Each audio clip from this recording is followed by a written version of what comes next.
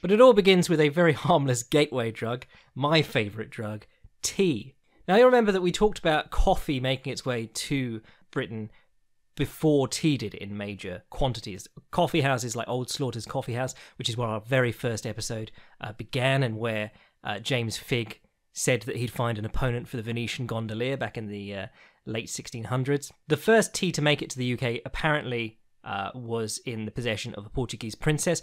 Obviously, if you know any Portuguese history, or in fact, if you know any British history, a lot of it is us trotting around the globe and opening ports in various countries, only to find out that the Portuguese have got there first. The Portuguese are a fantastically busy seafaring nation. The best example is the slave trade, wherein the Portuguese got to the African coast and bought slaves first, and then the British turned up and turned it into, a worldwide enterprise of effectively evil. But a Portuguese princess brings tea to Great Britain and feeds it to some of the royal court.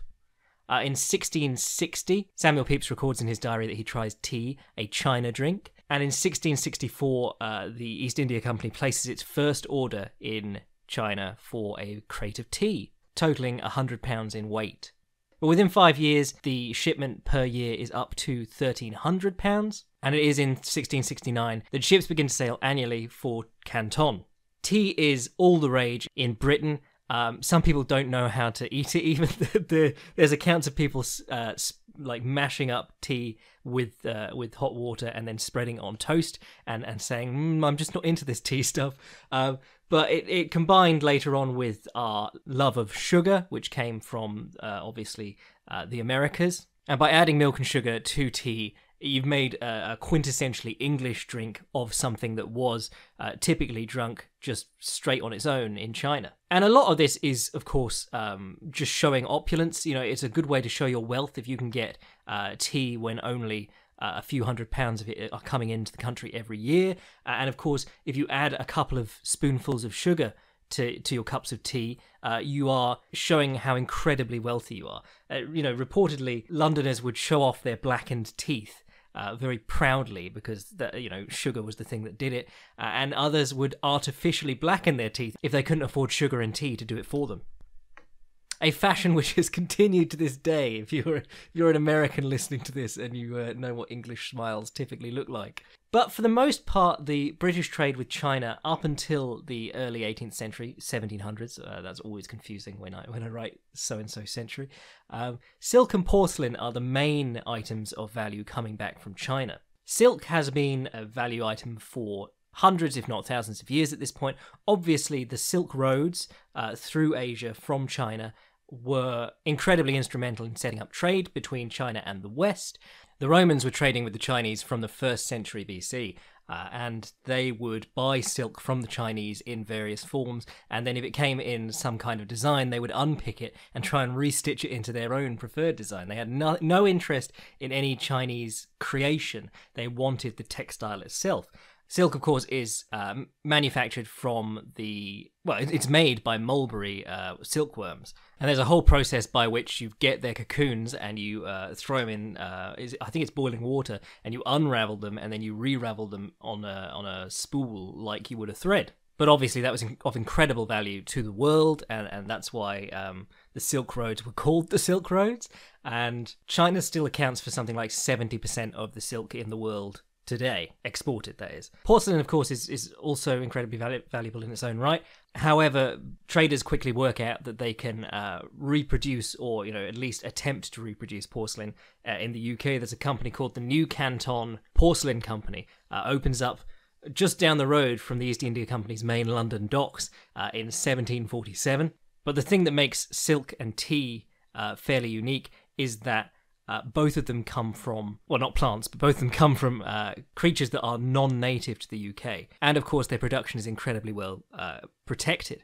At this point, no European has ever seen the Chinese tea fields. The different kinds of black and green tea, I think there's 4 types of black tea and a couple of types of green tea that are popular around this time. The English believe them all to be different plants. They are, in fact, all just differently prepared. And it's a source of tremendous frustration that the British can't get their hands on this knowledge and start working to produce tea themselves. But tea, despite being a fashionable trend isn't particularly profitable until late in the 18th century. It's very much a luxury good, and the import duties on it are very, very high. The first tariff cut on the tea taxes comes in 1747, and at that point it goes from just 3% of all of the value of the East India Company's Asian imports, which includes India, which is where the company is mainly based, to almost 20%. One figure says that in 1720, tea was bringing in £200,000 for the company, and by 1770, it's bringing in £9 million.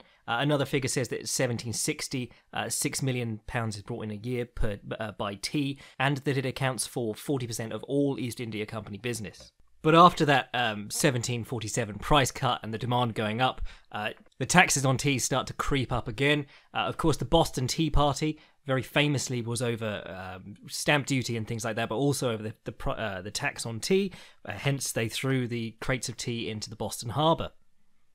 And there's a great song about it by the sensational Alex Harvey Band. But the thing about these rising taxes is that they serve to screw over the East India Trading Company. And the East India Trading Company, I mean, we'll talk more about them in depth in a second. The East India Trading Company is sort of the commercial wing of the British government. It's a private company, but you've got to remember that at this point, not everyone is allowed to vote. Government is still sort of run by an old boys club or a young rich boys club.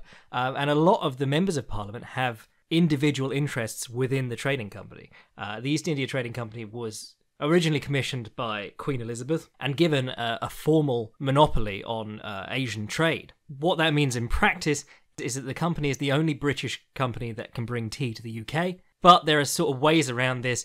Jardine and Matheson, who are competitors with the company later on, they begin shipping tea to the UK via the Netherlands and other European countries. And of course, smuggling is always an option too, because of the incredibly high taxes. What this means is that in the years up to 1784, which is when the Commutation Act is passed and changes all the taxing on tea, in the years up to that, the East India Company is supposed to have the complete run of tea coming into Britain, but it only accounts for 40% of tea consumed in Britain. When the Commutation Act is passed and cuts tea duties from 119%, so more than the value of the tea is tax, to just 12.5%, people are more willing to pay the full price for tea, so smuggling of tea becomes less important because you can smuggle more illicit goods that are going to net you more money. And the East India Company's share of tea brought into Britain goes up to 85% of total, including all outside trading companies and things coming through Europe.